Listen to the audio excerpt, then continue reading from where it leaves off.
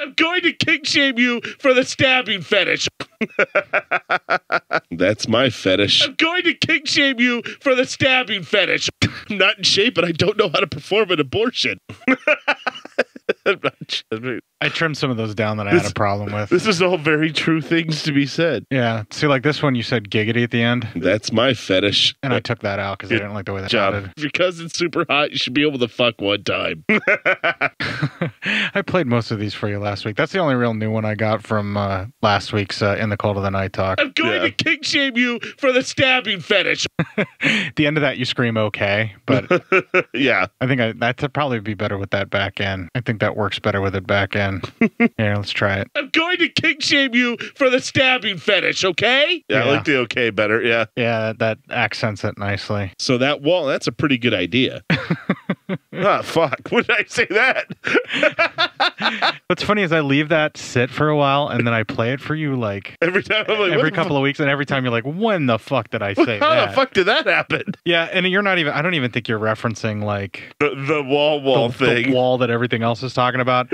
I think like you're talking about a retaining wall or something. Something about a movie, yeah. Yeah, something out of a film, but like that specific line, I'm like, ooh, he's going to hate that I'm using that. Oh, man, no. What the hell? Yeah, I needed to torture you a little bit because I was having a hard time putting my game face on this week. Your suffering makes me happy, Matt. Fuck shit. All right, well, let's get on with it. Might as well. I'm like the Jason Voorhees. He's just going to keep hacking me away, and for some reason I still get back up. And also your mama's ball. The following show will destroy your self-worth with excessive expletives, overtly descriptive sexual deviance, and more desperation for external validation than any so-called entertainment should ever be allowed.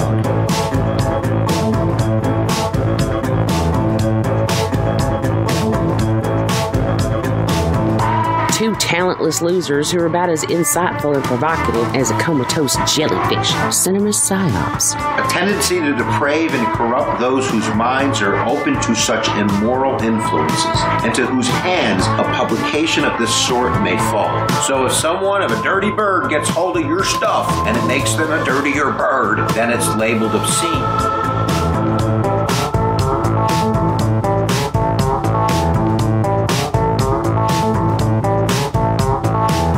Encouraging the lowest, most base, and animalistic of desires to all who will listen. Because we, as a society, have decided that CinePsyEP239 represents our base and vulgar impulses, and that acknowledging our use of it rattles our collective conscience.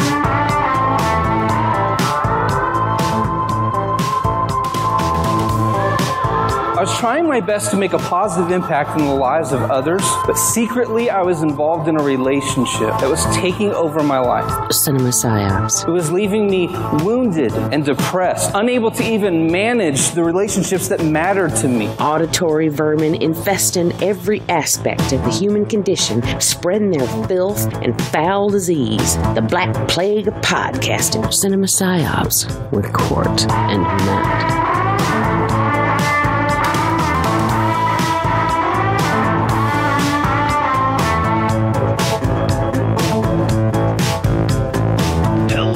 Welcome to the 239th straight week of this stupid fucking show that is CinePsyEP239. I'm the man who runs Bartertown. I'm Cort, and sitting across from me at the table is a man who wishes he was half as sexy as the ugliest Jason ever, Matt. Fair. It's fair.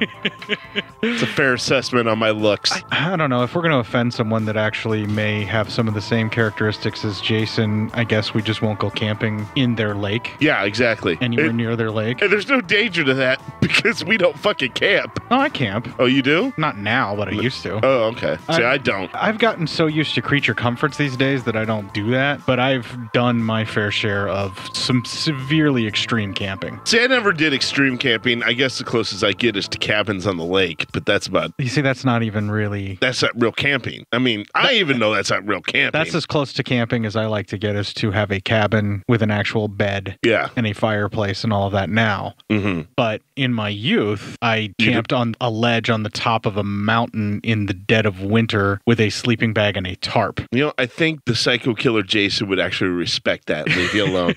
Maybe like, what's that motherfucker? Have fun, dude. I'm going to go raid the cabin where it's nice and warm in there, and I'm going to get in there. You fucking deal with this outside bullshit. Possibly. I don't know. He'd probably still fucking murder me. But then again, I was up there with a bunch of other folks that were just doing the camping thing as well. Yeah. And I mean, like, the craziest thing that we did was build a sauna, like a makeshift sauna, and like a fire pit in there and hang out. Like a sauna in there. Yeah, it was a friend of my family who his family did this as like a tribute thing, because this is something that I guess that like a grandfather did or something like that. And I just got to tag along on a couple of these adventures, and these same guys got me to do Australian style rappelling where you run straight down the wall. Oh, wow. Yeah, this was before I developed any phobias or fears. Yeah, I mean, because I'm like, no, that's a hard pass from me. Thanks. Yeah, I don't know exactly when my anxiety kicked in. I think it was shortly after I realized that I'm doomed.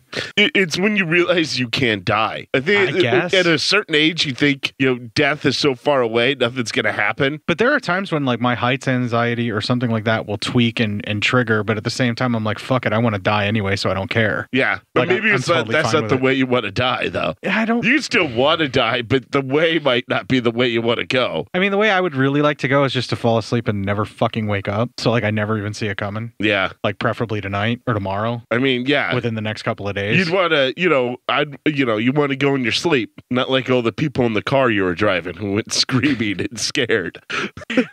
Well, I mean, if they were trying to wake me up, they kind of deserve what they get. I actually have fallen asleep while driving and almost died. I did too once, yeah. Yeah. When I went to college, it was like 3 hours away from where I lived, and there was one day I went and came back in town for an Easter dinner, and then I left the same day, all full of like fucking just tons of food, and yeah, I like dozed off 3 times, and I had to pull off to a rest stop to sleep for a little bit because I was gonna kill myself. Oh no, I actually fell asleep. I actually had a crash, but I survived it. Oh, you crashed? Yeah. See, I didn't crash. I went off the road at a really high speed and almost crashed. I was super sick and I didn't sleep the night before at all. And it was one of those fucking capitalistic fucking jobs where you have to show up or you get fired. Yeah. I went in and I did half my shift and then went home and had to take the whole day unpaid. Yeah. Just even though I worked for like 4 hours. That's horseshit. Yeah, that's probably against the law. Yeah, but what was I going to do? Yeah. I got fired after my car crash anyway from there. So, but I fell asleep on the way home because it was a long fucking drive home from the shitty fucking job that I shouldn't have been keeping anyway. Mm-hmm. Basically, the car flipped over and the whole passenger side of the car hit and landed hard. And if I weren't in the section that I was in the driver's side, I would be dead. Damn. If anybody else was riding with me, they were dead. They would have been dead too. Jesus. Yeah. I came to in the mid-air with the car inverted, seeing the ground slowly rushing at me in what felt like slow motion because of my adrenaline. Yeah. And I remember thinking to myself, this would look so fucking awesome if I weren't in the middle of this crash right now. Right before I hit and got knocked out twice. Cort right before the car lands. Movie idea. And then crash. No, it was like, this looks so fucking cool. I really hope this isn't going to hurt. Yeah. That's all the time I had left in my head. Yeah. Every car wreck I've ever been in, that always thought went through my head too. I wonder what this looks like outside of the car, and I hope this doesn't hurt too bad. Something along those lines, yeah. I like hit a telephone pole or something, and I woke up when I hit the telephone pole, but I hit it and it bashed my face off the steering wheel. Oof. Knocked myself out. Came to, had enough time to be like, why do I taste blood? Yeah. Holy shit, this looks cool. I hope this doesn't hurt too bad. Landed again, was out cold, came to with the car inverted, and had to figure out how to get the fuck out of my car hanging upside down. Yeah. And like basically was like, okay, well, I can feel everything. It hurts. My heart's pounding and I can barely move my tongue in my mouth because I bit a huge chunk out of it. Oh, It was God, all I hate swollen. it. Yep. Yeah, it was a brutal fucking crash. But yeah, I survived it. And ever since then, Matt, I don't drive tired. Yes, that is, I was on the interstate. Why I get pissy when I want to leave because I'm getting tired. Yeah. At any of these like party things that are at your place. Yeah. And my wife wants to stay. And I'm like, no, this is the window and it is closing now. I have enough in me to get us home. Yeah. Either you're staying here for the night or you're leaving with me now. Yeah, when I was doing like 80 down the interstate, and I fell asleep and then just I mean, I literally was going right into the ditch because I'm out in the middle of nowhere. So the rumble strip actually saved your life? Yeah, the rumble strip saved my life, or else I guarantee I'd be dead by now. Oh, I probably shouldn't. No, I can tell this story. She's no longer with us, so it doesn't matter. Jesus Christ. I told you, I have like 3 or 4 girlfriends, like ex-girlfriends that have died from either drugs or alcohol Is it just the town you come from? Does it just gobble people up like that? Well, and having to admit that you're no longer with me really takes its toll on them. No, it's the town. It's just, I guess, the kind of person that gets attracted to me. I don't know. But maybe the kind of person you're attracted to at the time as well. Possibly. I don't know. Speaking of rumble strips, and this is actually kind of a pleasant story other than the fact that I just told everybody she's dead. Yeah. I had a girlfriend who, in a particular vehicle that I would drive, if I got on the rumble strip, rather liked the way that felt at a certain speed. Oh, I gotcha. Yeah, okay. Because the way the car was set up, the vibration from the rumble strip went in the right direction. It would jiggle. It would jiggle the bits. It would shake and vibrate in just the right way. It would work on her mysterious lady parts. Yeah, but it was only on like a specific highway, and I had to go a specific speed down this highway. And God damn it, if I didn't almost get tickets to make that girl happy. Yeah, man. Hey, listen, you gotta, whatever you do to keep the girl happy, man. Yeah, you got to do what you got to do, right? Yeah. So speaking of happy women, we're covering a movie called Christina. This is apparently Christine. I'm sorry. Yeah, no, it's Christina. Is it? Yeah, it's Christina. Yeah, it is Christina. Yeah. I thought you just say Christine. I'm like, well, now I'm going to second guess myself. Well, you should at all times. I always do. So Christina is a Spanish film. It was made in Spain. Yes. Now, according to some things that I've seen that Jewel Shepard, the star of the film, who you would recognize as the blue-haired Mohawk girl with the blue dress from Return of the Living Dead. Yep. Yeah, and she was in a couple of other B movies and stuff like that. But I read a lot about this. Yeah. Apparently, this was, I guess, made for direct release to the Playboy Channel. Yeah. I wonder how many of these movies existed that the Playboy Channel paid for specifically, like, their own version of softcore sex films that they could broadcast. Well, apparently, whoever it was, like, somebody who held her ticket home was pretty much holding that away from her until she completed every nude scene that they wanted. Right. And there was also some talk about one of the producers was, like, talking about to save money on the production that her and him should have a hotel room together.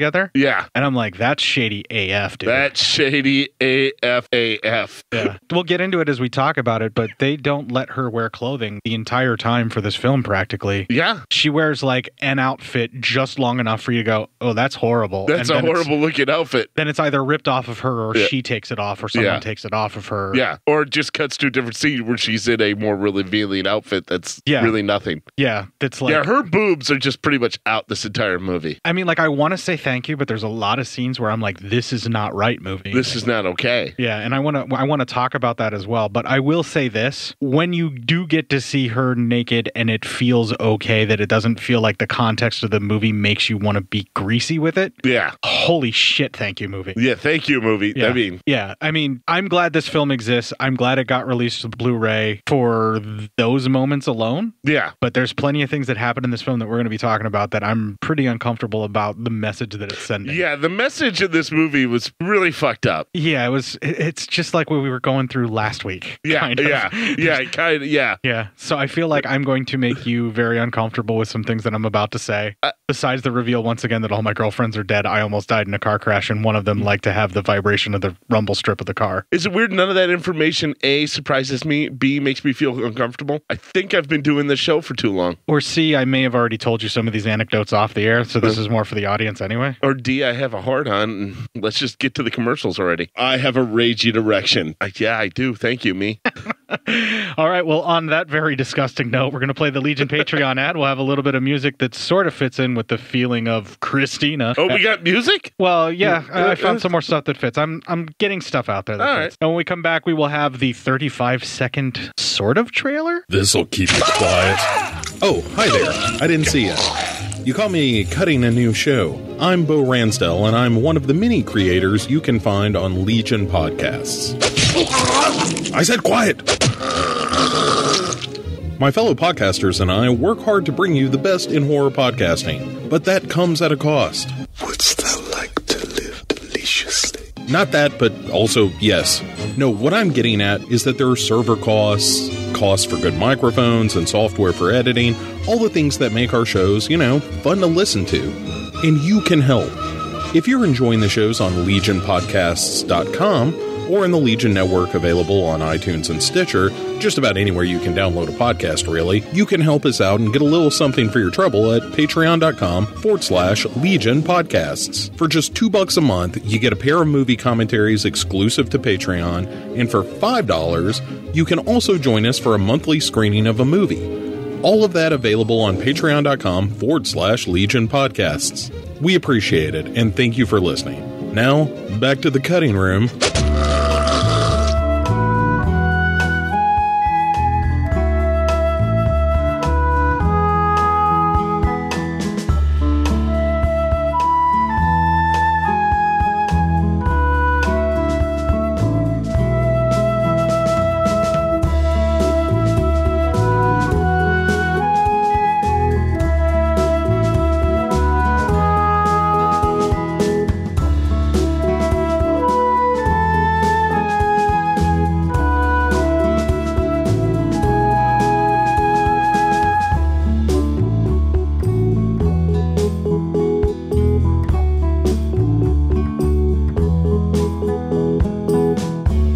See, Matt, I could have taken that right out of the movie. You really could have, yeah. It sounds exactly like all the fucking music. like it. Like, it could have been just her getting ready to take a shower and just kind of walking around looking at her body in a mirror and just us all her enjoying laid it. in a bed caressing her body.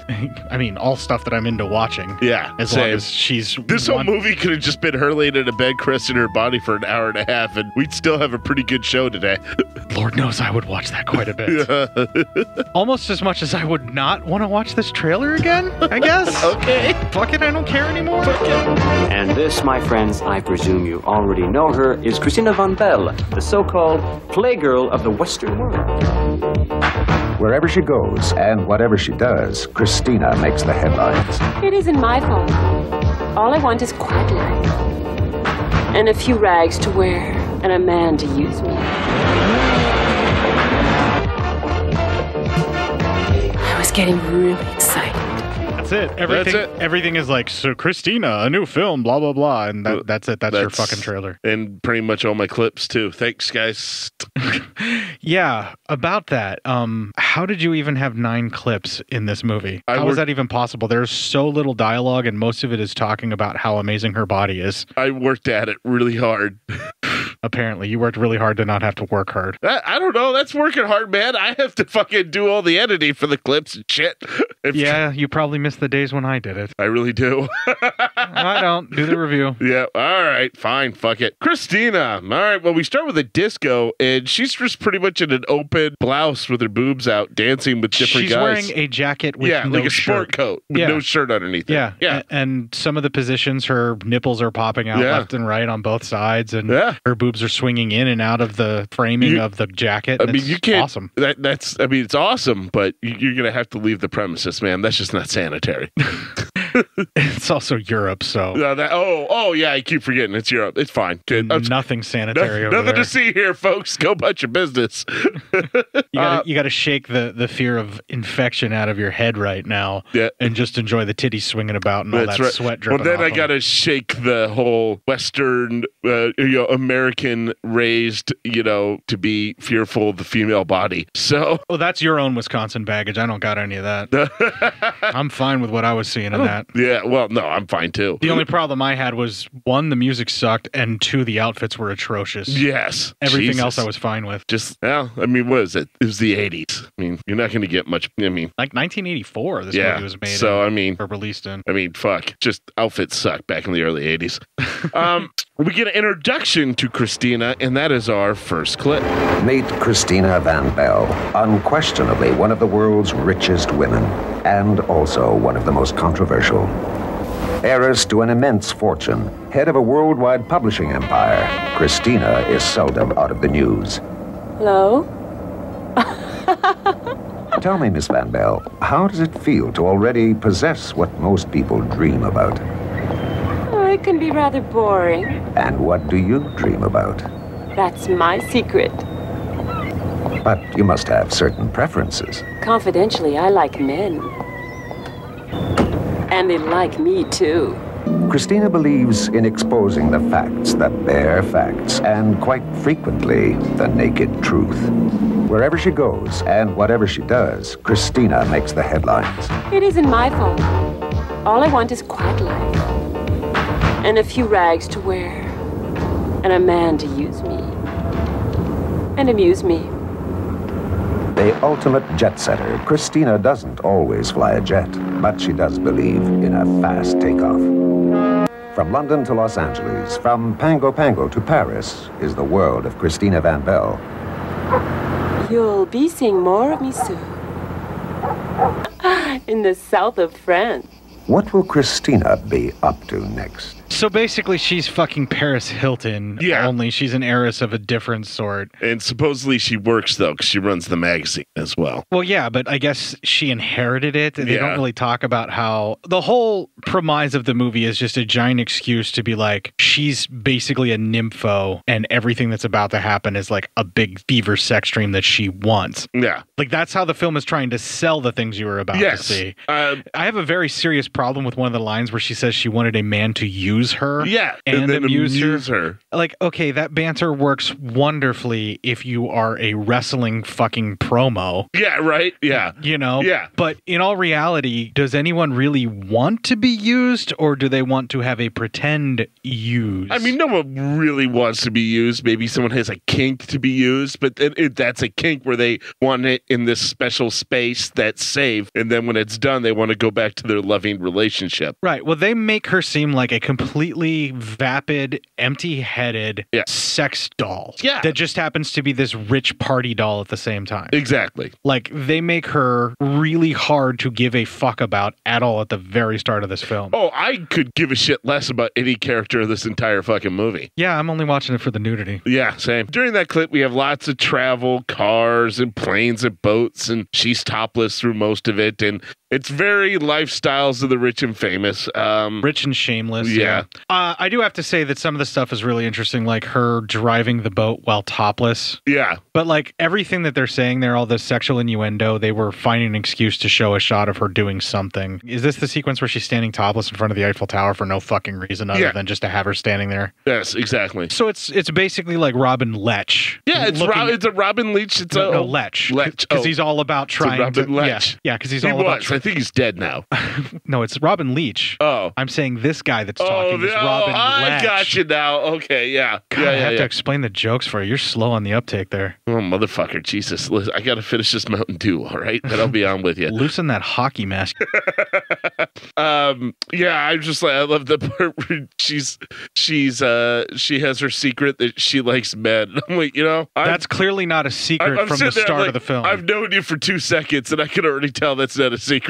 A secret would be like that you don't actually like sex, you just like to tease the fuck out of everyone around you. That would be a secret. The secret would be if she dropped this whole facade and was actually like a fucking double agent who was fucking poisoning all important people and shit like that. Now that would be a movie I want to watch. Yeah, right? Where the fuck is that movie? I think it's called Black Widow. You're going to see that shortly. Awesome. Anyway, we then cut to we're in the mountains and the hills and all that. And wait, you're not just talking about her breasts here, right? No. I'm not talking about like geographical. Oh, she's driving through the mountains. Okay. Yeah, and a guy sees her and calls out to her, and he chases after her, and they kind of have like a car chase / race. Did you recognize the guy that calls out to her? I know I've seen him. Yeah. But I know it's been from one of these films. I just can't remember which one. Okay. That particular actor, is it Ian something? Strauss or Strauss or something? I can't remember exactly what his Anglo-sized name is, but he's been in 2 Juan Picar Simone films, and I know for a fact that you've seen them both. Uh-huh. Both of those Juan Picar Simone films. What are they titled? One of them was the film Pieces. He was the main dude that everybody was all like boning crazy for, and he was all over Susan Day George trying to get all up on her stuff. Oh, okay. Oh, yeah. That's the one with the chainsaw carving people up, and then he makes a puzzle out of like various parts of women. Yeah. So he was like the main guy in that was like trying to get up on Susan Day George's undercover cop chick. That's right. Now, the other film that he was in, you would know it under a different title, but it was called Extraterrestrial Visitors, is like the main release that it was like an E.T. knockoff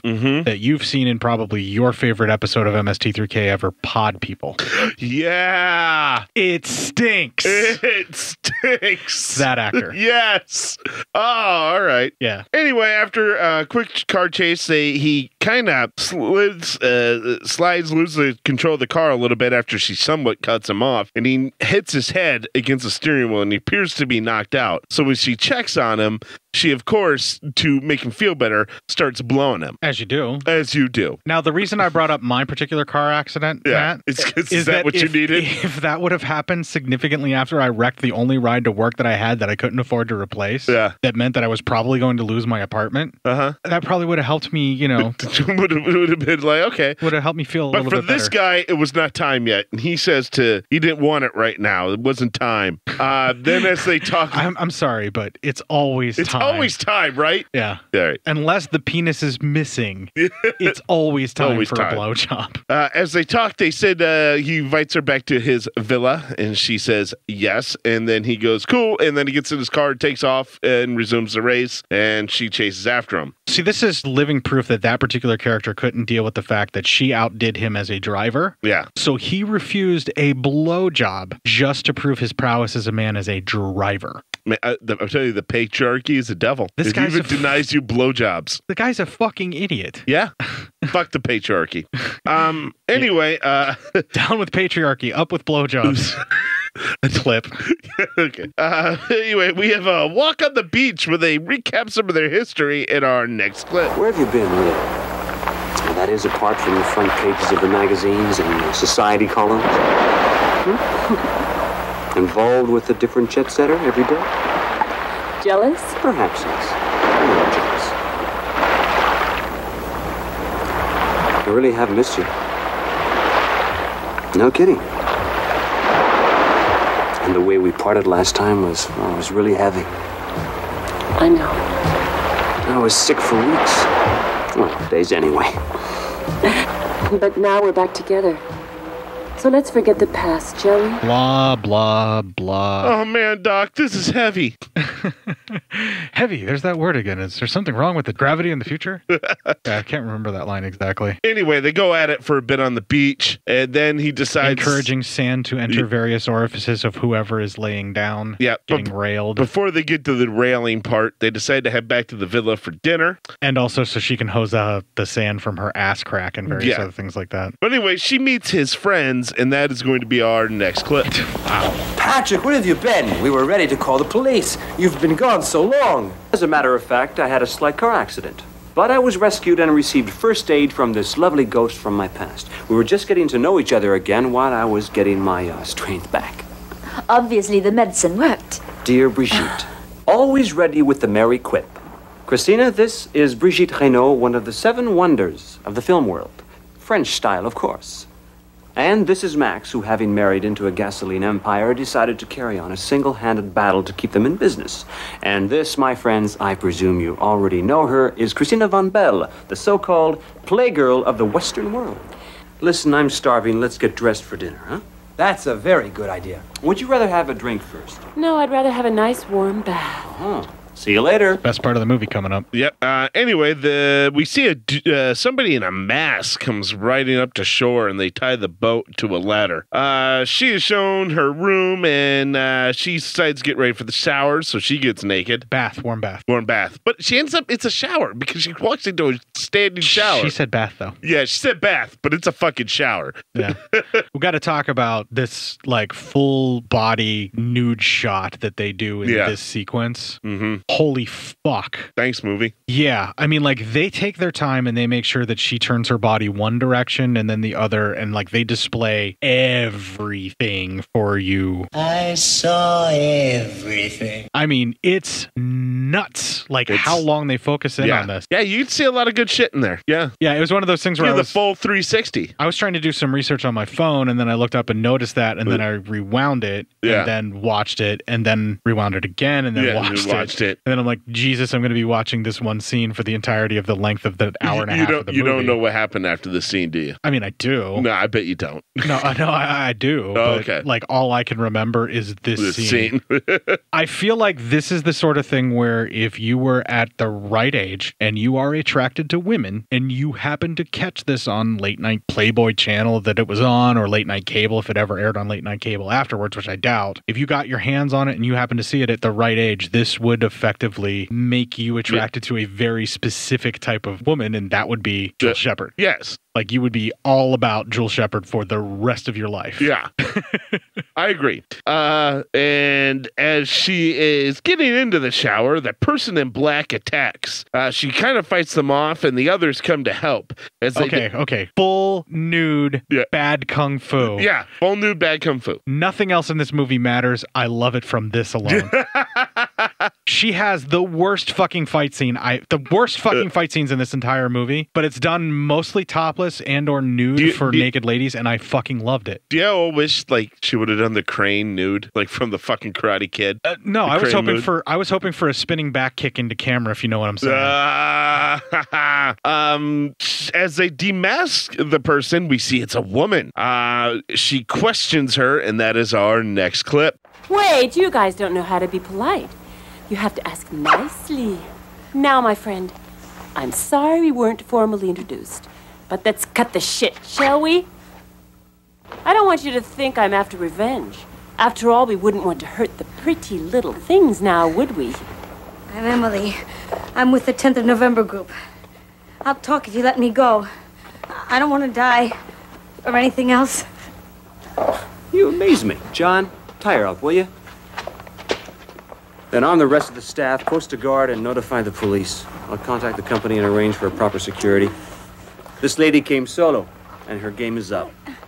Take her downstairs and lock her up, John. How about dinner? Oh, yeah. Let's go, then. Yeah. Okay, what the fuck? Hey, man, one of our own just almost got kidnapped and who knows what else, but let's eat some fucking dinner instead of calling the cops right the fuck now. Yeah, and the guy's like, take her downstairs and lock her up like he's got his own fucking prison. What's he gonna do with this woman? And well, like, I don't know, man, but... do we ever know why they're called the 10th of November? No. Remember the 10th of November? Is there something... The lesbian kidnapping plot? Is there something significant about the 10th of November for women? Somebody out there in the UK or someone who's a fan for V for Vendetta got my joke that you were stopping all over and laughed at it. Oh, awesome. Yeah, somebody out there. So if you're out there, I guess holler at your boy. Yeah. But we also get to see this girl's boobs because, you know, they unrobe her with a knife. So Jewel Shepard's character, Christina, does it. She zips down her jacket very forcibly. She pretends like she's going to cut off her nipple if she doesn't talk. She threatens to stab her straight into the tit and cut off the whole tit is what I was getting. Yeah. Because, I mean, while it wasn't like enough of a boob to really see, I did make sure that I took a good look to understand what was going on with the knife. You see enough nipple. And the way she's holding the knife is not just threatening the nipple, it's the whole of the tit. Oh, Jesus. So she was going to mastectomy her if she didn't talk. Yeah. Well, the girl was able to get away from the butler and with the judicious use of an elbow backwards that no one could have foreseen coming without tying her up first. Yeah, exactly. Well, anyway, no one cares, and we cut to dinner. She jumps off the fucking cliff and does this like lazy dive into the ocean, and they all just assume she dies? No, I think they assume she got away, but they don't care. They're all together. Right. So they try to kidnap one of you. Because they legit see her swim away.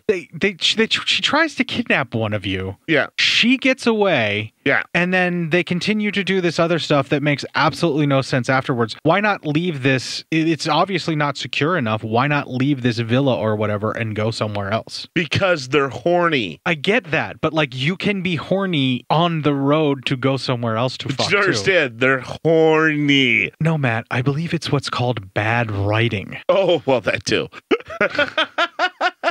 But also, horny only goes so far. No, horny can go pretty far. I think you're really underestimating what horny can do to a person. Believe me, I'm not. I'm just saying, it'll make you do some stupid shit. Yeah, like one day you wake up with a wife and 3 kids and you're like, what the fuck was I thinking? No, I don't have the 3 kids, so I'm okay. That you know of. Yeah. Hey, I don't need to know about the other ones. Anyway, at dinner, they talk about how the two men are kind of investing money, and it doesn't really matter. It never comes back. All of the dialogue is just basically a dick measuring contest in this scene. Wrote down what they're investing money in, and then when it never panned out the rest of the movie, I scribbled it all out, and I'm not even going to talk about it because it doesn't fucking matter. So now I'm curious, what were they talking about? They were talking about automation in driving and in other machinery. They're talking about something that's actually kind of a big deal nowadays. Yeah, automatic driving. Automatic driving, right. And not just driving, automation of a lot of things. Yeah. Shipping, all this kind of stuff, and how it could change the world. And they're trying to invest to get enough money, but it's kind of hard to get in with the Japanese technology. Which is actually all correct, because at this time that this movie was made, the Japanese were experimenting very heavily with cameras and automated self-driving vehicles and things like that. Yeah. So it's really fascinating that they threw that in there. And I was like, okay, for them to, and like you just said, wow, that's very correct stuff. Yeah, that's very specific. I'm like, this has got for it to be this well researched and put in and spoken about this much. This well researched. The writer / director or whoever else saw one magazine article, told the guys what to say about it. Way more. I mean, that's more than the rest of this movie's done. No, Matt. They did a whole lot of heavy research into lesbian terrorists. Oh, well, okay. But anyway. By the way, it's a thing. It is a thing. That I agree. Thanks, David. Such a ridiculous plot line. I know. But I mean, you'd think it's going to come back. And I hate to be a spoiler for you. None of this ever comes or brought up again. Yeah, we don't have any automated boats. She doesn't end up investing in anything automated at the end of the film. There's nothing about automation ever again. There's some autoerotic asphyxiation. Well, yeah, but that's not the same thing. No, that was just me watching the movie. Anyway, as I said at dinner, Christina starts playing footsie, or not really footsie. She puts her foot up into Patrick's groin. This was actually funny. And then he gets a look because the other girl's putting her foot into his groin. So no. He puts his foot up into the girl across the way's groin. And then she puts her foot into the other dude's groin, and he puts his foot into Christina's groin. Yep. And then you look at the table, and no one's feet are on the ground anymore. Everyone's foot is up at everybody else's groin. Yeah. Everyone's got a foot in the groin. But nobody took their shoes off, so there's like shoes being rubbed into a groin, which takes away the point of the whole foot to the groin. A lot of those groins have athlete's foot now. And a bunch of other things that were on the soles of the shoe rubbed up against them. I mean, holy shit, it's Spain. It's No, it's not just Spain. Oh, sorry, Europe. Anyway, yeah, disparage an entire continent. Don't just call out where the film. You're right. And it wasn't shot just in Spain. It was shot all over Europe. So okay, so there you go. It's Europe. We understand. It's gross. Wow. Go America. Anyway, I would like to apologize to the 2 Europeans that listen to the show. I mean, just play it because we are. I can't just do a call out for you. America is a bunch of cunts. There. Yeah, we are. America is a bunch of cunts. Happy? There you go. So anyway, they then decide it's time for a little strip tease, and Christina and the other girl start stripping down a little bit. The men join, and they're all having fun, and then they decide to go to the sauna. They're in the sauna, and everyone starts to make it out, and the 2 girls said it's too hot in here, and they leave, and the 2 guys are just kind of sitting in there. I'm like, well, okay, is this movie going to get a little weird, or what are we doing, man? Let's see how close these 2 are as friends. And it was really weird because he's like Christina's beau guy that she's supposed to be with in this situation, the dude from Pod People and Pieces. Patrick. Right. He's sitting on like the top shelf thing of the sauna. He's on the top tier. Yeah. And she's laying across that into his crotch. Yeah. Which I would submit to you is not a good place to be rubbing your hair whenever you're in a sweaty place. Yeah, right. Because you're going to just basically imbue your hair with the stench of his crotch sweat when you do that, lady. Just saying. I mean, you're not wrong. They didn't plan this out. No, they didn't. They weren't thinking. And then the other guy is on the lower side to the opposite end of the sauna. Yes. Like as far against the wall as he can get. Because they're not gay. Because that's how you do that. Yeah, they wanted to get as far away from each other as they possibly could. It's like when you guy-wise. It's like when you see 2 dudes go to a movie to watch a movie, they leave the middle seat open because they're not gay. That's that's such a stupid thing. I know guys do that, but I know. I'm just saying. I'm making the joke that it's all toxic stupid. masculinity is what that is. Yeah. But they're on the opposite tiers and on the opposite sides of the wall as they could possibly get. But they're both nude as fuck. Yeah. And then the other girl ends up after Christina lays down into the crotch and gets the crotch sweat all over her hair. She decides she has to get the other guy's crotch sweat in her hair. They're like, we need to have the scent of that dude on us. Apparently, is what they're all about. So they know not to fucking, they don't lose control in the mix and match here. I don't know, but no, that all that is fine. But the two girls leave. Yeah, and then those two guys are just sitting in there, staring at one another, naked. They're not really staring at each other. They're just kind of like, well, what do we do now? I would think that answer's pretty fucking obvious. You get up and follow where the naked chicks went. Yeah, but they're in Europe, Matt, so that answer's not so obvious. That is not so obvious. You are right. Like I said, are we going to get a different kind of movie over here?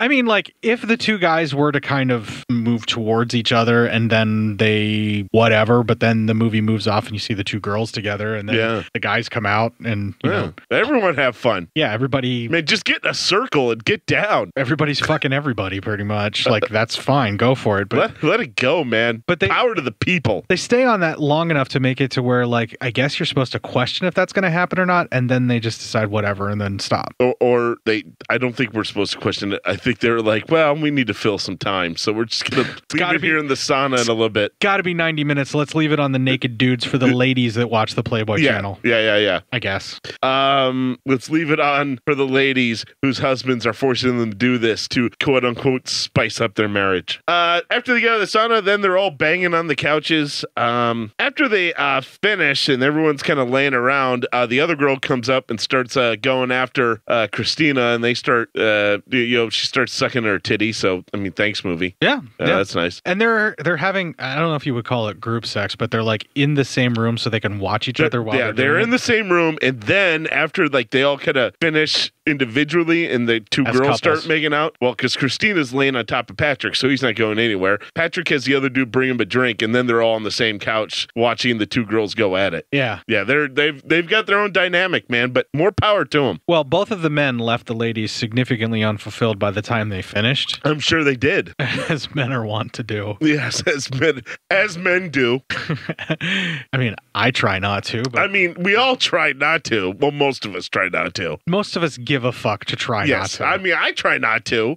That's too high. What? Yeah, as do you, as do I, as do I bet most of our male listeners try not to. Yeah, but these two ladies clearly have been left unsatisfied and left alone to their own devices are going to pleasure each other, possibly enticing both coke-dicked men into trying again. I don't know, like I just got the inclination that these two dudes weren't doing their job. They were just getting their own jollies off. I get that in a whole lot of movies though, like softcore porn. It always looks like it's just the dude who gets off. Well, yeah, that's usually how it works. Yeah. Like men being able to be in charge and getting what they want and then women left unfulfilled. Yeah. That seems to be like some dude fantasy thing. That's fucking weird, man. That's in all of these softcores that we've watched so far. I'm not disagreeing with you. Yeah. Because if they show any women actually enjoying sex, then it gets an X rating and they have to cut that stuff out. I'm going to tell you right now, everything's fucked. Yeah, it doesn't get better for a while. No. All right. The next morning, as Patrick is asleep, she is up and writes him a little note and then steps out of the place. She's having some coffee and she wants to go horse riding. The butler states that he should follow her for protection. Like, what protection can he fucking offer? You know? Yeah, she did most of the kung fu work that captured the lady that tried to take her earlier. And he missed an elbow to his fucking stomach, holding somebody in such a way that would make an elbow to the stomach easiest move of all time. So, but she kind of is mad about it, but he says he'll stay behind and she'll essentially be alone. So she relents and she says, okay. As she is riding the horse on the beach, she looks up and sees the butler with two people on dirt bikes because it's the 80s. So we have to have dirt bikes. And he sends them after her. So the butler's in on it. Yeah. Which is why the girl got away in the first place. Exactly. After a chase, which is actually not half bad. Is this the one where she gets on the horse and tries to run away for a little while? Yeah. Yeah, because the horse riding is actually pretty good. The horse riding, and by the dirt, whoever's riding the dirt bikes in the sand is kind of doing all right. Yeah, this sequence was probably the best of the action. Yeah, of the action chase sequences, this is the better of the all of them. But she is grabbed, and as she is grabbed, she and people kind of get a hold of her. She kind of has an existential crisis and goes into a white, smoky dreamland. And that is our next clip. I always dream in black and white. I find it so becoming. The trouble with this particular dream was that it started turning into a nightmare. Hands that wouldn't leave me alone. Hands without people, without faces.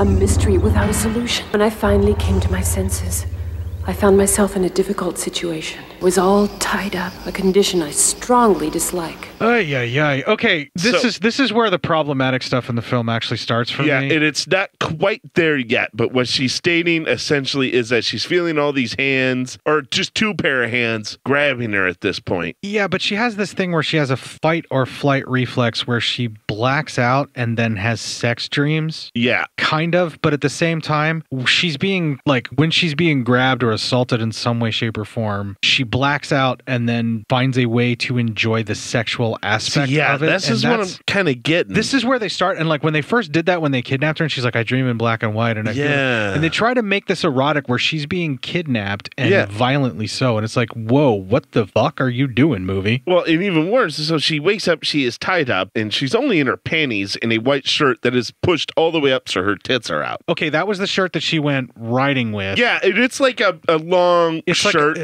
Girls in the 80s wore this a lot, went down to the knees, and a lot of girls, that's all they wore.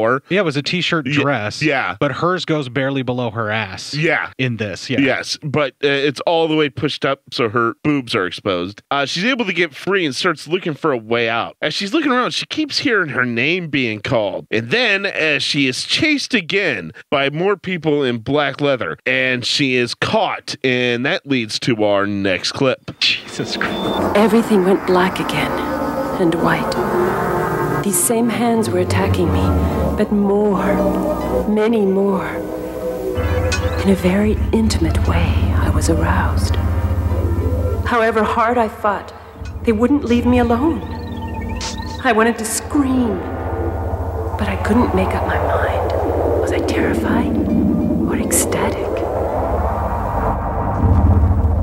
My mind was already being made up for me, though I didn't realize it yet. The boss of the gang into whose hands I had fallen had arrived to collect me. Her name was Rosa, and next to her, Frankenstein looked like a friend. What's going on here? It's like walking into a brothel. Now, let's not get upset. We don't want any misunderstanding. Shut up. The fact that you helped us get Christina doesn't allow you to speak if not spoken to. So just shut up. What about the blonde girl, the American? What do we do with her? She is not just a blonde girl. This wine is shit. She is a treasure. She is a gold mine. Let me just tell you, her stupid father, Mr. Van Bell, he's going to pay a lot. And I mean a lot for Christina, so go and get her. Make it snappy. I cannot stand this violence around here. It's just too much for me.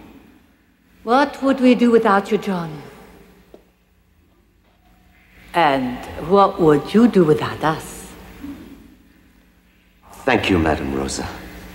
As you know, I am always at your disposal. Very good. They're coming. Go easy on her, girls. All right, Christina, be a nice girl, be quiet. I'm sorry, Miss Van Bell, but please, behave yourself. Don't make it more difficult than it is. John, where am I? They're hurting me. I am terribly sorry, Miss Van Bell, but you are quite kidnapped, actually. Kidnapped? How vulgar. Our delicious heiress, the darling of her magazine readers, a member of the jet set, who stays in the best hotels in the whole world. She will be our guest, our first-class guest. The 10th of November group, to which we all belong, is going to put a nice price on her, a very nice price, for our precious little Christina. We are modernizing our business, and you've got no idea, Miss Van Bell, how expensive everything is now. For instance, You know how much it costs to bring you to these islands? It's here! Okay, the helicopter's arriving. Let's go, everybody. It's time now. Let's go. All right. So she's a kidnap victim who is really extremely susceptible to Stockholm Syndrome. Yes. Yeah. So anyway, well, this is a women's liberation group. They arrive to their headquarters, and Boss Lady says that 2 women will fight for the right to guard Christina that night. Oh, yeah, it's not guarding. No, I know. I'm just using the word she used. It's to have the ability to rape her. Essentially. But they call them a bodyguard, and by bodyguard, they mean violate her body and make sure she can't leave. Yes. Well, somehow a clip. Yeah, two of the women fight, and of course, as they fight, their tops come off and titties come flopping out. Like almost instantly. Yeah. Like their opening move of the attack is expose the boobs. Yeah, I mean, it's like, haha.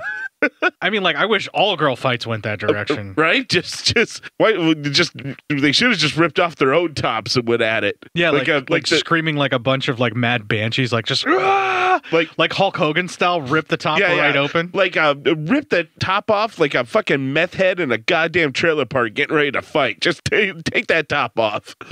Scream something about it being on like Donkey Kong. Yeah, something. Oh my Donkey Kong, go at it. Anyway, as the end of it, we find out that one of the women named Mary, she wins the fight. How do we know that Mary wins the fight? She knocked out the other girl, and then the boss lady says, Mary, you won. Okay, well, you need to talk about the choreography and the fights here. Do we really have to?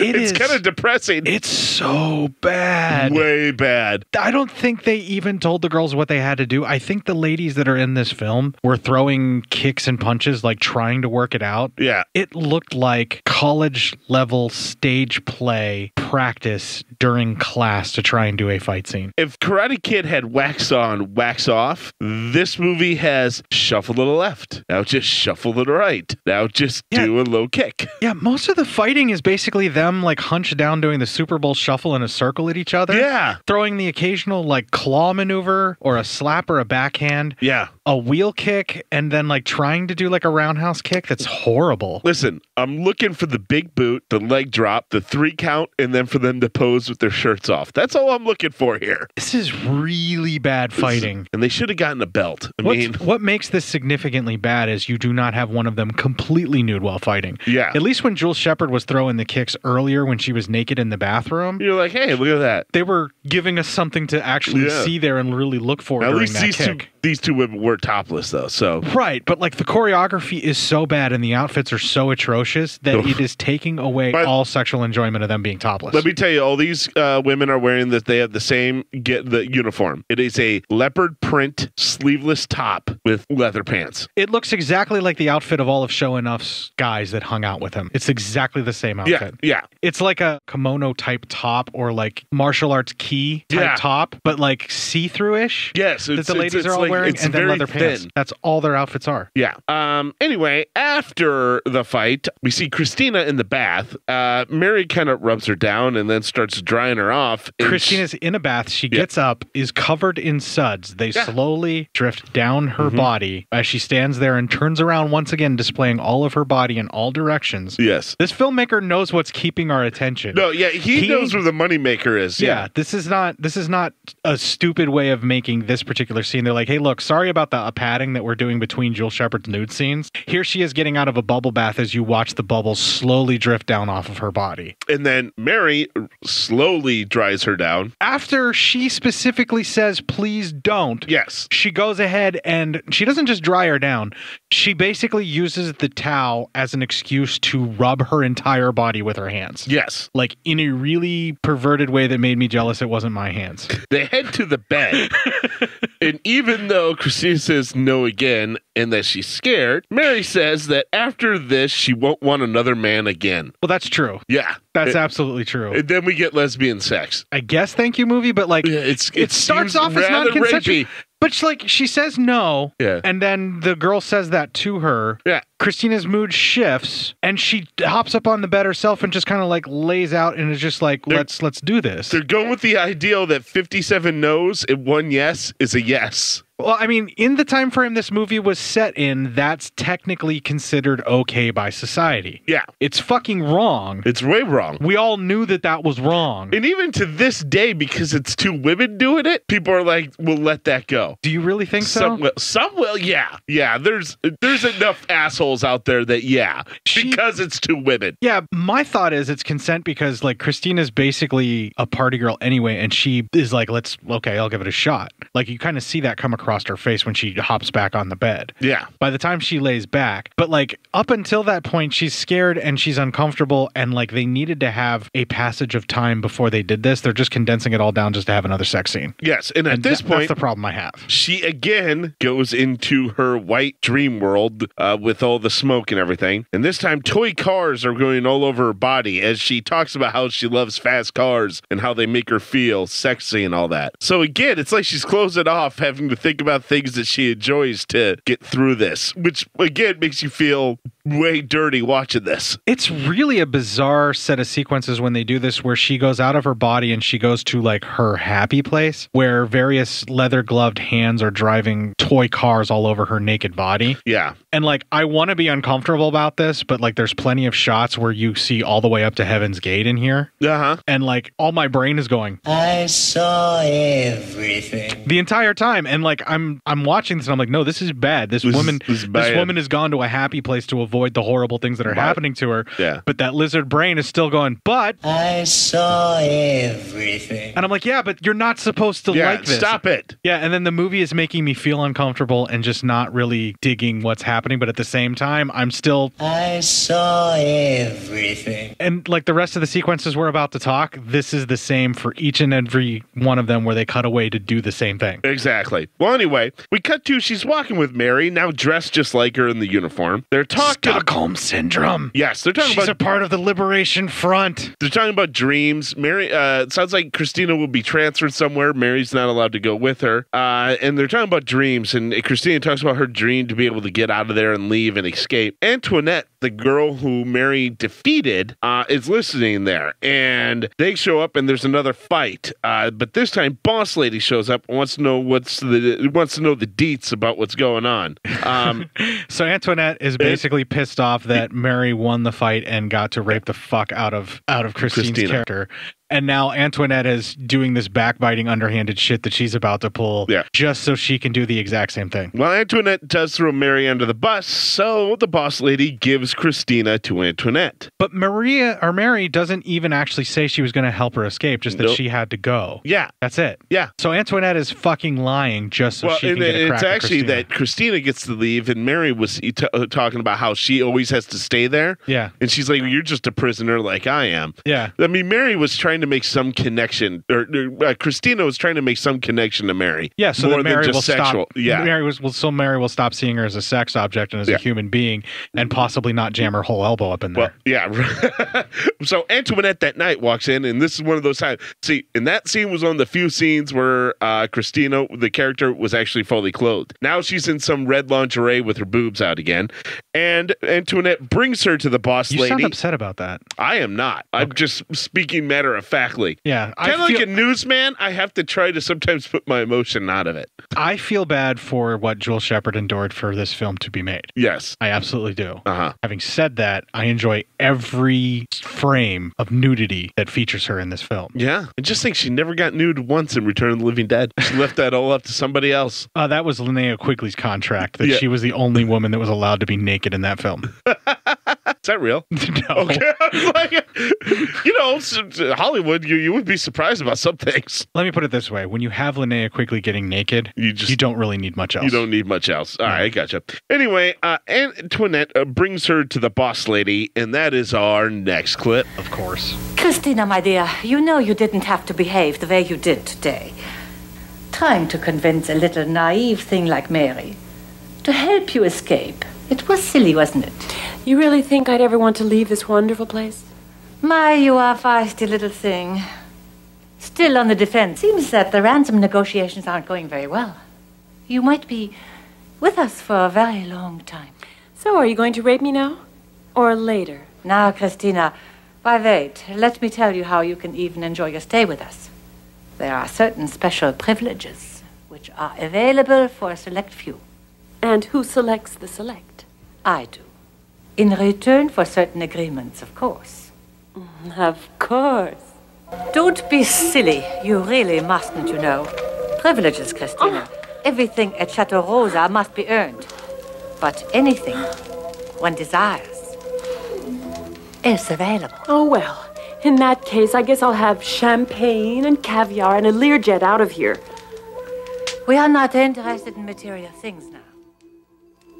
Just in you. Did she just basically say that she's going to make Christina like the cult sex slave here? Pretty much. All right. There's another message that's going on with this film that we also need to address. Yeah. This is perpetuating the myth of the predatory lesbian. Yes. The idea that they are seeking out and trying to take advantage of the innocent and the naive. Yeah. And this actually amplifies it to the point where they're an entire like terrorist organization that goes from trying to change things to specifically just kidnapping her and turning her into a sex slave. And it's also the scary women's liberation movement, you know, that myth that it's supposed to be women's liberation is supposedly real, Matt. No, I know, but that it's evil, that myth. Well, yeah, the two go myth hand in that hand. It's evil. Yeah. And anything that tries to smash the status quo that is the patriarchy. And so they're the terrorists and they're this and they're that and they're predatory and all that, blah, blah, blah. You know, it's all that horse shit that is probably still a lot of people believe to this day. Now, if the film was being written by someone who was attempting to do this in such a way as to be sardonic and sarcastic and play it up for, you know, like a comedic effect. Yeah. You know, like what Lloyd Kaufman would do with this type of material. Yeah. Or another writer who's not necessarily a good writer, but is attempting to lampoon and just point out what's wrong with these type of preconceived notions and these types of not necessarily myths, but like prejudices and things like that. It would be more deftly handled and it would feel a lot better. This just literally feels like some dude that's like, am I right? Yeah. The entire time while you're watching it, it's like, that's how they all are, right? Yeah, and it's like, holy fuck, movie. It's what are you fucking doing? bad. Yeah. But then again, Jewel Shepard's naked like constantly, so like all my arguments are invalid because I'm watching it for that reason. So I'm a part of the problem here. You are part of the problem. You're terrible. I close my eyes during the nudity parts because I'm never mind. Lying sack of shit. I'm a friend of women everywhere. Close my eyes. I don't deserve to see. I put my fingers up to edit out the nudity personally, so I didn't see it. You make your own black bars. Yeah. She is handcuffed down onto a table and stripped so she's nude, and Antoinette starts going after her. And when that happens, she again go to smoky dreamland, where now it's not cars, but semis and tanks being ran all over her body. But they're still toys. They're not real tanks and semis. Yeah. Coincidentally, I would find that extremely erotic if she actually were being ran over by tanks and trucks. That would be really sexy. You're fucked up, man. I did not deny that. And she says now she has no control over what happens. Okay, the sequence where she is chained up and about to be having something sexual done to her. Yeah. Like, if you're going to imply it and then you're going to cut to this weird sex fantasy dream, like, why are you doing that? Is it because Jewel Shepard did not agree to do any actual sexual posing? It could be so they didn't get nailed with the worst rating. Possibly, but like the driving the trucks over her body, like for the eroticism, like the camera's still going as much into her crotch as possible for all of these shots. And in this sequence where they're driving the tanks and it's just her. The tanks and the trucks, they are spending way more time filming right up on the vagina. But maybe it's because it's just her and it's not showing another woman with her. Maybe that because for the times, that could be a problem with the... Yeah, but even in the Playboy Channel, they still would have done it. I don't know. I think it was like a choice to try and make it more artistic. Maybe make it go artsy with it. Yeah, but it's just bad. Just it's a swing and a miss. Right, but the whole time I'm watching it, while my front brain and the part of me that is logical and has empathy is thinking all of these thoughts and is uncomfortable about it, at the same time, every time I get a shot where they pop her crotch up into the film and I get to see it very, very prominently, I'm like, I saw everything in my reptile brain, and I feel guilty. The lizard brain, man. It gets you. This film had me conflicted the entire time. For some reason, the film didn't get me like that. Like, I was actually more like, for some reason, and I don't know, I'm not saying she's not attractive, but she's just not, she's not fully my type. I mean, she's hot. I'm not saying she's not. I'm just saying, so maybe it seems like you've got a pretty heavy thing for her. I do after this movie. Oh, okay. This movie is what helped me develop it. All right. So, like, for some reason, I just didn't get that. I don't know why. Maybe it's because I was doing notes and shit. Or is it racism? I don't see race, Cort. So, I guess it's your baggage to handle. Sorry. I don't know. Maybe it's racism that I found her so attractive. Who knows? Yeah, man, that could get turned around real quick, can't it? I have no clue what it was. But yeah, like the sequence where she's getting ready to take a shower is when I became extremely infatuated with her. And then the rest of the stuff where the movie's proceeding to abuse her like this, it made me really conflicted and uncomfortable because at the same time, I'm like, you develop that like infatuation with her for the first time you see her like nude. And then after that, it's like uncomfortable nudity and like sexual stuff that is not cool to you. And I want to be uncomfortable by all this kind of abuse, but it's so poorly done that it's almost laughable to the point where it's like, I can't even feel horrified by it because it's so poorly done. Well, just because it's not done well and it's not executed in such a way, the message part of it, the intention of it is what is making me uncomfortable. There you go. I get that. Whereas the execution, I don't really find all that offensive or anything like that. It's the intention behind it that bugs me. And again, like every time I'm having that conflict, they do another shot of her body in such a way that I notice it and my brain automatically goes back to Yeah. Well, anyway, now they cut to she is having an inner monologue. How she's walking with Antoinette. She's with Antoinette now. She has a love-hate relationship with her. And as they are walking, they make out, and then she punches Antoinette in the stomach and runs, but then is caught, and then they start making out some more. We cut to it's a beach day, and Antoinette says she'll miss her when she's gone. We see a boat is starting to come in, so Christina swims out to it, and Antoinette swims after. Some guys pick her up, put her in the boat, and Antoinette climbs on and starts beating the living shit out of them all until Christina actually helps toss her all off the boat. Okay, again, the fight sequences are so poorly executed. That was like the shits right there. We have straight wheel kicks, and it's clear that every single man on that boat is afraid to do anything physical in the direction of this woman. Yeah. I respect them for that, but at the same time, they are telegraphing everything that because they're going they have to a do. lack of training in this. I mean, none of these are probably stuntmen at all. None of them took a swing at her. Only Jewel Shepard actually did, and even her stuff was like really short distances where she's like maybe like 2 to 3 feet away from any punch connecting. There was no budget for stunt direction or choreography. Yeah, but like you could still take a little bit of time to sort of work out what you're going to do and make it look at least somewhat okay. I don't think they cared that much. No, they very clearly didn't. Yeah, that's the part that really, really bugs me. And to the point where like they're even all working together to throw the woman off the boat. Yeah. And they do that so badly. I felt bad for the actress. It looked like she hit the side of the boat and probably got hurt. Yeah, probably. So anyway, as they're taking her, they tell her that they are actually smugglers and they're also after a ransom. But she will not be hurt, and they're not planning on hurting her or anything. They're just going to hold her. They're not just smugglers. They're all like chefs too, or some shit. Yeah, like,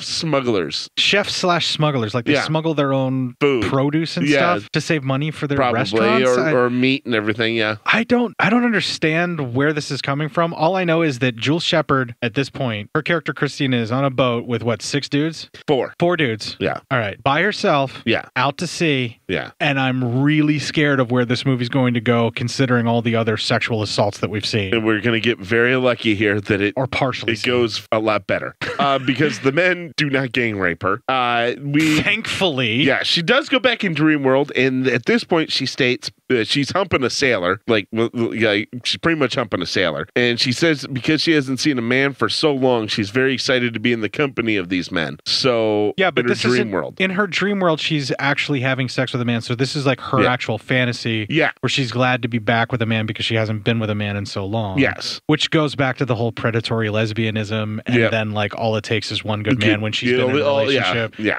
I'm not saying I almost said something that would have been a fucking other clip. Well, mine could have been, but thankfully you stepped on it. Fucking Jesus. That night, she has dinner with the boss, Alan, and that is our next clip. To a beautiful evening with a beautiful girl. To freedom. To a beautiful girl's freedom. It's not often that I dine with thieves and smugglers who are such artists in the kitchen. We're not all the same, mademoiselle. Christina. Christina. You see, smuggling is really a form of commerce. We simply act according to the laws of supply and demand.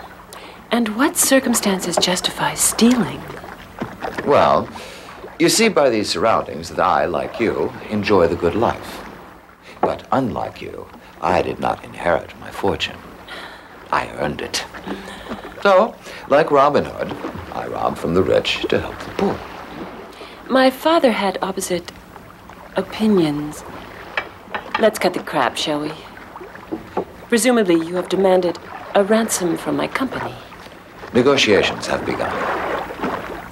And when do I leave? When the negotiations are completed. Make the best of it, Christina. You always did know how to make a good time out of the worst party. You like it? Absolutely superb. You could get a job as a chef after you get out of jail. The wages are too low. The work is too hard, and there are no fringe benefits. And besides, I would rather eat with you than serve you. Tell me, what else do pirates like? Oh, by the way, the article about me in your magazine doesn't do me justice. Shouldn't we finish eating? All this art and talent will be wasted. I have other talents to show you. You do? Yes. And none of them are printable. And they bone. Dude finally gets hard, so now it's time to plow. That's pretty much what happens. Yeah, that's what happens. Afterwards, they go ashore to a tiny village where Alan says he's just the fucking man. She shouldn't try to escape because everyone's loyal to him up there. And so, fucking, okay. Yeah, this is just a bunch of other really uncomfortable shit. So she's a captive. Yeah. He basically wants to plow. And in the dialogue that we even heard in the clip, she's pretty much saying that it's inevitable she should just lie back and enjoy it. She's going to make the best of a bad party. Yeah. She's the best at that. She's really good at making the best of a bad party is what she says. Yeah. The entirety of this film is telling you that it's always inevitable, lay back and enjoy it. So this film's a Republican senator or congressman. I mean, it very much should be. Yeah. I don't know how else to describe the way the plot line of this movie is going, but it's like she's in a bunch of situations where she has no other choice, and this is very coerced sexual contact that she's experiencing. She's been kidnapped repeatedly, so any sexual contact is automatically illegal from her captors. Yeah. On top of everything else, because she was fucking kidnapped. She's being held against her will, you know, and like all she's trying to do is please her captors, and the film is trying to sell it as a sexual fantasy that like people should be into. I mean, it's fucking disgusting. No, it's a Republican wet dream. Yeah, exactly. Anyway, at night they're all at a cantina and they're drinking, and some kid sings a song to her. That was just fucking weird. All I could understand was that he likes Christina. That's all I got, because it's considering how far away he had to hold Spanish. his guitar while he's singing. Yeah, he really likes her. He just says "Me gusta Christina," so that's the only part I understood. I'm sorry, I don't understand the Spanish language all the way through, but I know that's her name, and that I know "Me gusta." Yeah, but the way he's singing to her is also implied romanticism. Yeah. And I think what he's trying to say in Spanish is, these guys don't know what I'm singing, so I'm here to save you. Why don't we escape to the mountains? Maybe. Well, anyway, later on, that kid asks her to dance, and he states that he knows her from her magazines, and he has a big crush. Alan jokes that the kid's a virgin. As the two dance, they talk, and that is our final clip. Don't mind them. They're just a little drunk. And they forget how difficult it is to be young. And you've lived here all your life? My parents are shepherds. They live in the mountains. And do you want to be a shepherd? Oh, no. I'm going to Madrid to be a famous singer. You seem awfully sure about that. Absolutely. If you make up your mind about something, and you feel strongly enough, then it will happen. Oh, I hope you're right. So far, it hasn't worked out for me. I'm still a prisoner. Do you want to escape from those people? Oh, you can say that again. Think you can help me? Okay, so the only reason he wants to save her is the promise that she's going to take his virginity so that he has something to brag about how he severely disappointed But you this don't woman his know first that. time. You don't know that. I'm pretty sure that's what the film's implying here. Maybe. I don't think so. He's trying to help. Yeah, you're trying to find at least one person in this film that isn't getting greasy on her. And you want to try to find people in this film who are only greasy. That's because everyone in this film is greasy. We will see here in a little bit that this kid isn't greasy. Sure. All right. Well, it's inferred he's not greasy. Anyway, he sends a woman to go sit with one of Alan's men, which causes one of the bigger, drunker guys to get pissed. And by the way, the woman who he sent to go sit with her, she's pretty much topless too, but she has something covering her boobs, but it's like hair or something. It's like it's a weird top. But anyway, it causes a pretty good bar fight and a lot of confusion, so they're able to escape. Alan and his crew ask a man where he went, but he said if they're chasing the boy, that boy knows the land better than anyone, and there's going to be no finding him. Alan and his crew decide that they know they'll be heading into the main town on the island, so they're just going to go ahead and guard the road there. The two hide out in a hut, and after starting a fire and drinking some wine, Christina decides that it's time to bone him, so she does. Yeah, the only reason he saved her is for he doesn't this know hope. that. He doesn't ask for it. She bones him. And is severely disappointed at how quickly he finishes before she goes anywhere near him. Probably. But, I mean, he's young, it was he's got still her stamina. decision. It's not like he forced himself on her. He's still a creep. Why is he? Is it just because any man who's not you with her is a creep? Well, I mean, that's something I'm going to have to deal with, sure. That's probably a opposed opinion that I'm going to have. Yeah, see, I'm just saying. Fair enough, but I still feel like it was heavily inferred that if he saves her, she'll fuck him. No, he just was trying to save her because he had a crush on her. Yeah, but she's also had so much fucking abuse for like ever that now she thinks that anybody who helps her or moves her in any... He doesn't know that. Yeah, but he hasn't been watching the movie. He could probably do what's right and refuse how hot she is and tell her that... Could you? I would try. No, She's been in a very traumatic situation. But if you didn't know, okay, but you only know that because you saw it. I knew that she was kidnapped. Uh-huh. He knew that she was kidnapped. He knew she needed to But help. she made the moves. Even still, I would feel a bit uncomfortable about that. Okay. Personally. So would you be able to stop her? I would hope that I would try. I don't know. I would hope. So don't hold your lofty standards up against this kid. And this is coming from an older gentleman who's had lots of sex in his life. Don't hold it over some kid. Whoa. What? How do you define lots of sex? Come on.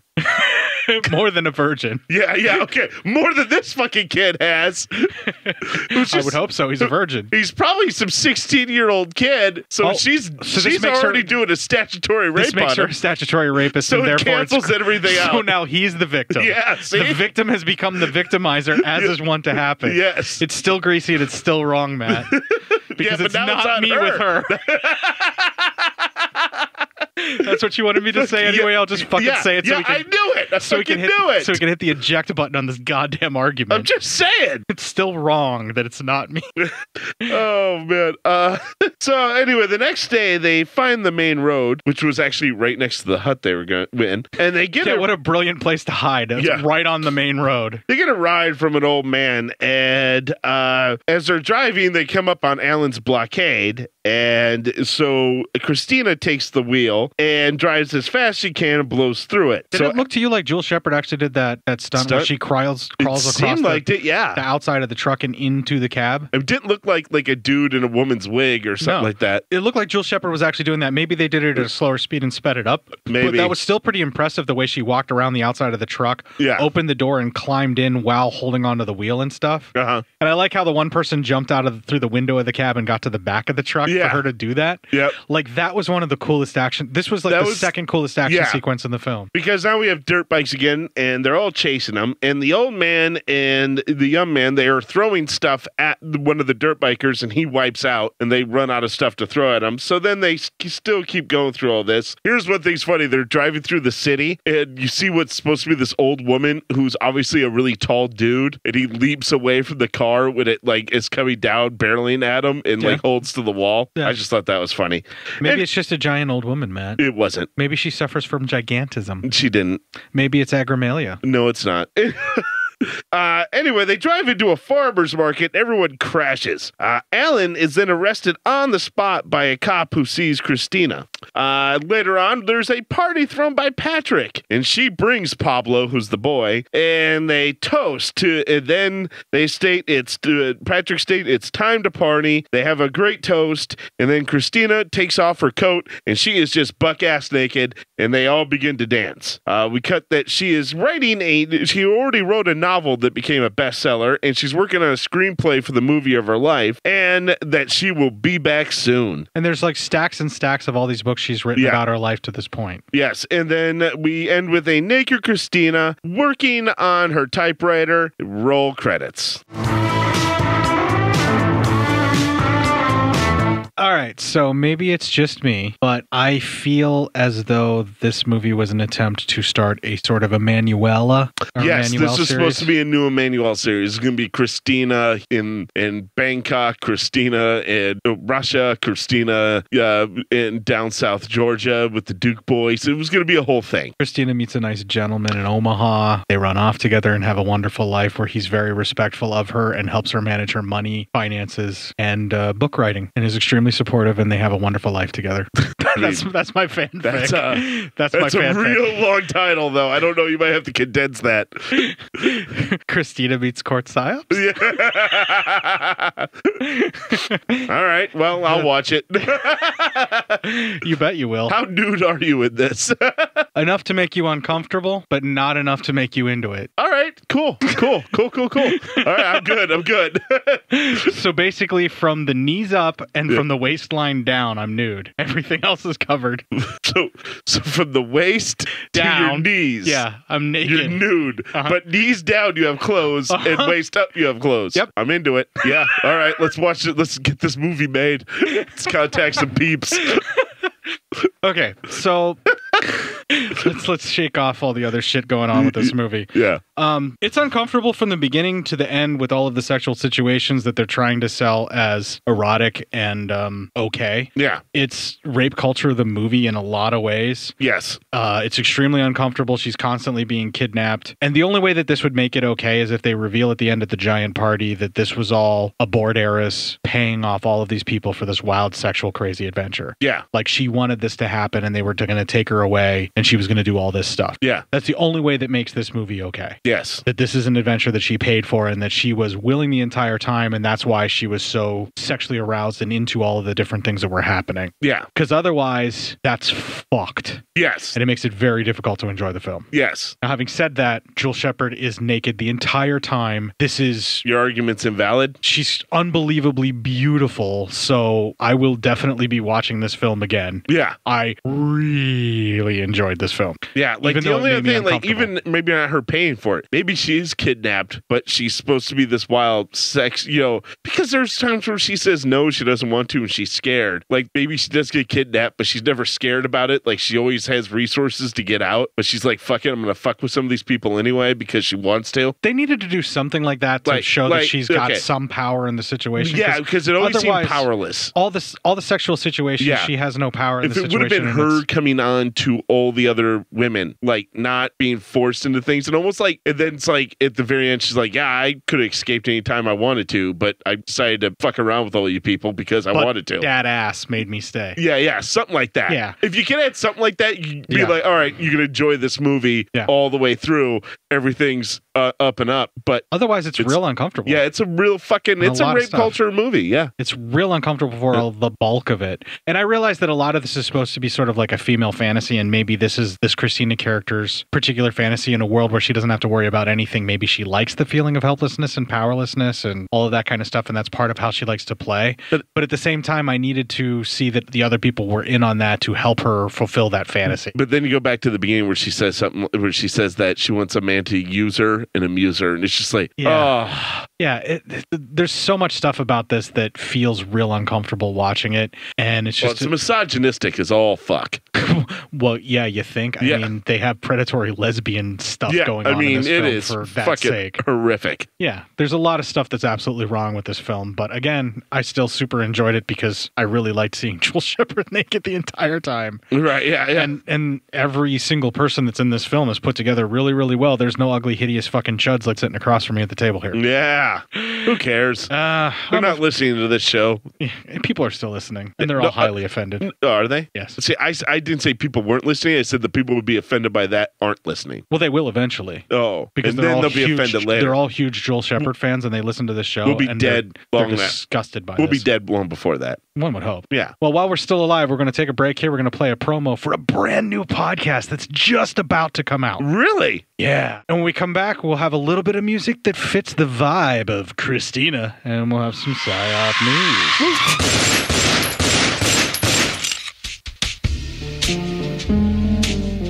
As far back as I can remember, I always wanted to be a gangster. And while Witch didn't make it to the top of the world, he did make the Gangs of Hollywood podcast. So join the gang and enjoy a movie review podcast about movie gangs, gangsters, mobsters, and the mayhem they cause. You can find GOH Podcast on Facebook, Twitter, and Instagram at GOH Pod at www.gohpod.com, as well as your favorite podcast listening app. And remember, say hello to your little friend for me.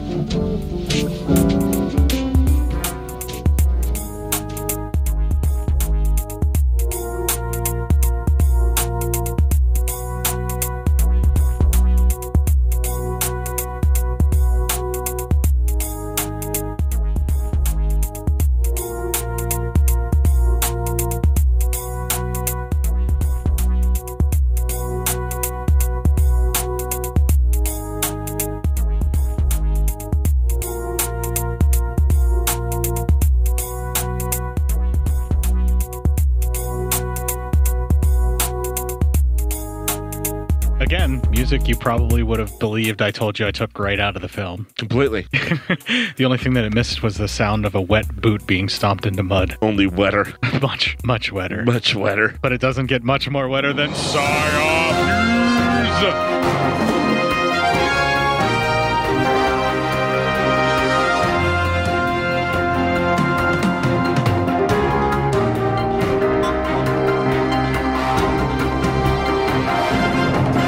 One comes from our boy Dan Biesel. Yeah, the patriarch of Corrupted Youth Podcast. Oh. He's the dad in that. Nice. With his son Brennan. Oh, there you go. He's also an artist. Oh. And a thumping good one, I'd wager. Awesome. I've actually seen his art. He's really fucking good. That's great. Anyway. Anyway. Kern, I think, is his comic book, folks. Check that out. Get your hands on it. Well, this one comes from the Kenosha News, so right around my old neck of the woods. Yes, I had to have this discussed because it's right out of where you're from. Yeah. And it's got a thing that's close to my heart. Yeah, man squeezes officer's genitals to escape arrest. All cops are bumbling dummies. A 30-year-old Kenosha man is charged with battery to a law enforcement officer. I'm going to stockpile all my guns because cops don't help you. Resisting an officer in disorderly conduct after allegedly squeezing an officer's genitals to avoid arrest after a bar fight Saturday. All cops are bumbling dummies. Jerry D. Watkins IV is charged with counts of battery to a law enforcement officer, resisting an officer causing a soft tissue injury to an officer, and resisting... Very soft tissue at this point. And you can't pay a bill? Well, I could probably fix that for a blowy. And a disorderly conduct. All felonies. Drop the humongous ball. With repeater status after allegedly grabbing and squeezing a male officer's genitals. Drop the humongous will be ball. placed in a squad car. It's micro penis time. Okay, first of all, this guy's my fucking hero. And he's the fourth, too. There's like 3 other ones who've probably been squeezing cops' balls. It's a long line of ball squeezing clip. Yep. I saw that on your face right after I said it. Meanwhile, the cop is all like... It's the erection that counts. Right? Anyway, according to the criminal complaint in the case, Kenosha police officers were called to the Factory Bar at 5014 7th Avenue for a report of a fight in progress at around 2:25 a.m. Shut up. Are you talking about penises? When officers arrived, they found a small group of people arguing outside the bar. Officers attempted to speak to the group. However, the group ignored the officers' commands, walking south while yelling and screaming profanities. All blowjobs should be teethy. That shut you right up in your tracks.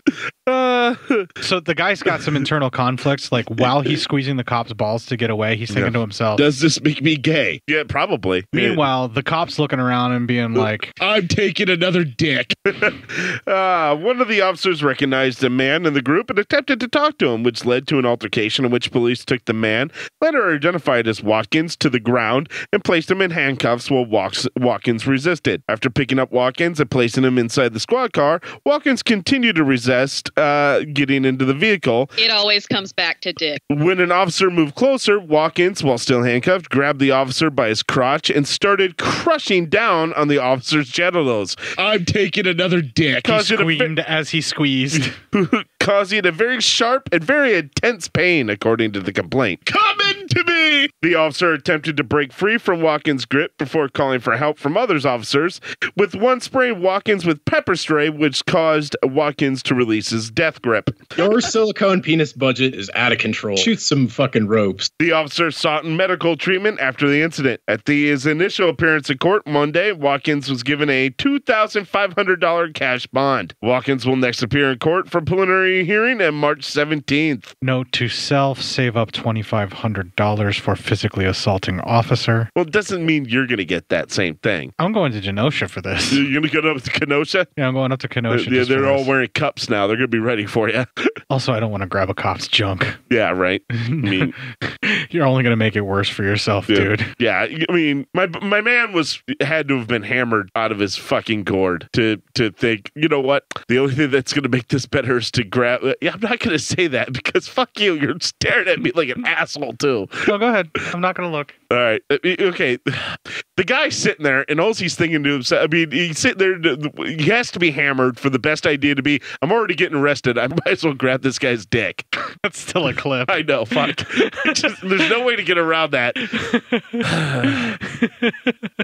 Anyway, I mean, like, right? How is that your exit strategy to get out of there? Yeah. Because like he's got a death grip and then he's gonna get away, but then they taser him, they pepper sprayed him for him to let the grip go. Right. So now he's blind. He still gets arrested. Yeah. He just got done basically sexually assaulting a police officer. Yes. He's got a whole bunch of federal charges all racked up. I mean, while the guy is also my personal hero, he technically doesn't escape. No, he gets busted he's again. In jail. Yeah, he doesn't even get to run off. But it's only a $2,500 bond. Hashtag worth it? I mean, kinda, maybe. Maybe this cop was a real dick. Maybe even the judge is like, no, that cop's a real fucking dick. It's only $2,500. Not even Saul Goodman, were he a real human being, could get you off from this type of assault on an officer. Yeah. Like this it's not going to happen. That or, knowing Kenosha, $2,500 bond is like a $50,000 bond. Probably. Kenosha's not the most. So this guy's probably going to go away for a while. Yeah, he's going to go away for a long time. But he's going to be probably a fucking hero in the joint. Yeah, like that story, the minute he tells it, there's probably going to be people that'll be like, I'm going to watch out for you. You're all right. Yeah, he's going to be known as the Popo Nut Crusher. So he's going to have himself a fine day in the penal system. No, he's going to be the Hog Lump Crusher. I'm still mad you missed the penal system part of that. Oh, Jesus Christ, we are so fucking wrong. Yeah. You know what? I'm going to end it on this high note. I don't know if another. All the other news stories have something to do with something we don't want to talk about. So right. This is literally the only thing that we could do on this news story that will distract you from everything else going on in the world. Yeah. There's enough other shit that's the reason why we're not going to bring it up. Yeah. My dick and balls are worth a lot more than $2,500. Yeah. They sure are, Bo. That wasn't Bo. That was Mark. Oh, that was Mark. They sure are, Mark. Yeah. Don't threaten to cut off my cock for $2,500. Never do that, man. That's just too much. It's not enough. I got Botox in my scrotum. That's how they that does run you about $2,500 though. Oh, and one more thing that Lee has to say after a squeezing like that. Yeah. Your cum will probably taste better, or maybe like blood. I don't know, man. Oh. Yeah, let's end it now before before we go too far, because now I'm starting to feel it. I got this weird pain. Starting to crawl up the side of my stomach and. Eesh. All right, we're going to play the ending Legion promo here. We're going to have a little bit more music that sort of fits in with the decade, but at this point is just some fun stuff I picked out. Yeah. Then we'll close out this fucking show. If you enjoyed this show, then make sure you check out the other great shows on the Legion Podcast Network, like Cinema Psyops, Cinema Beef, Devour the Podcast, Duncan and Bo Come Correct, Exploding Heads Horror Movie Podcast, Friday the 13th, Get Slayed, The Hell Ming Power Hour, Hello, This is the Doom Show, Hero Hero Go Show, Kill the Cast, Underwater Kaiju from Outer Space, Jerry Hates Action, Legion After Dark, Mental Health, Obsessive Cinema, Discourse, Pick Six Movies, the podcast by The Cemetery, the podcast on Haunted Hill, the Psychosemantic Podcast, Rick Radio, House of Wax, Dude Looks Like the 80s, Rabbit and Red Radio, the Shadecast, Short Bus Cinema, Two Drink Minimum Commentaries, the VD Clinic, Who Will Survive Horror Podcast, and Witch vs. the Doomsday Clock. With such a wide spread of shows, there is guaranteed to be a niche for you to fall in love with. Horror, politics, movies, books, sex, music, commentaries, health, video games, kaiju, action, news, comedy, and opinions that would most likely get you killed in some parts of the world. We are proud to bring you some of the best podcasting in the world. Check us out at www.legionpodcast.com, iTunes, Spotify, Stitcher, YouTube, and any other dark corner of the internet where podcasts can be found.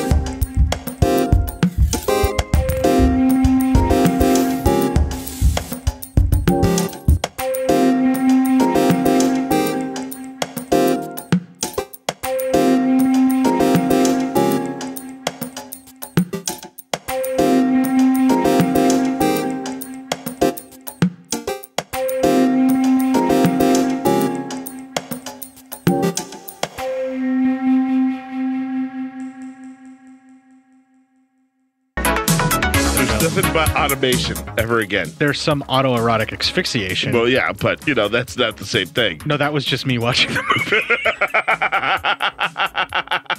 I couldn't even get that one out. I wondered why the belt was up on the door. All right, well, as long as you're being safe. Yeah, you don't want to use a belt for that then. Oh. You want something that breaks away a lot easier than a belt. You need a quick release, and that's only going to come with a right knot, and I'm just going to stop. Yeah, okay, thanks. I'll draw you a diagram if you're really that interested. Kinda. I mean, it helps a little, but at your age, it's a little risky. You're an ex-smoker. I don't know how much breath you want to be cutting off. No, this is just for, I would never try it. I'm way too nervous that I'd fuck that up. So that's for purely academic purposes. The last thing you want is to be found with your pants around your ankles, your hand on your junk, and a noose around your neck. Yeah, take away the noose and then we're fine. Yeah, we're fine. Right, the noose is the part that makes that embarrassing. Yeah, that makes that embarrassing. The rest of that's fine. Don't judge me for how I want to be found. You don't know me. I'm not kink-shaming you on your death fetish. Okay, thank you. That'll go perfectly with your... I'm going to kink-shame you for the stabbing fetish, okay? We can play those back to back. Yeah. Let's leave it on for the ladies whose husbands are forcing them to do this to quote-unquote spice up their marriage. I'm feeling a bit attacked. And I also say this, because let's give these guys their due. Maybe they did give them orgasms, but they just want more. Sometimes women are very lucky that way that most of them can go multiple times. Where most dudes are just bam, and then they need a sandwich and a Gatorade, maybe an hour. Can you say something complimentary about it? And then I think you're oversharing here just a little bit. I feel attacked. You're attacking yourself. This is perpetuating the predatory lesbian myth. That all lesbians are preying on young women. Clip. Fuck. Fuck. Good one. God damn it. Oh, that's a good one. Fuck. Okay, I know. Shit, you walked right into the fucking door. Well, I stated it in such a way that it while it could be a clip, is still very clear what I'm trying to say. God, fuck. Just you opened up the fucking door and I walked right fucking through it. 5 fucking years and I'm still doing it. I know. I love it. Oh, fucking hate you. I may have been really upset and down, but that made my night and made me feel really good. So thank you. Fuck. Go. Just keep talking.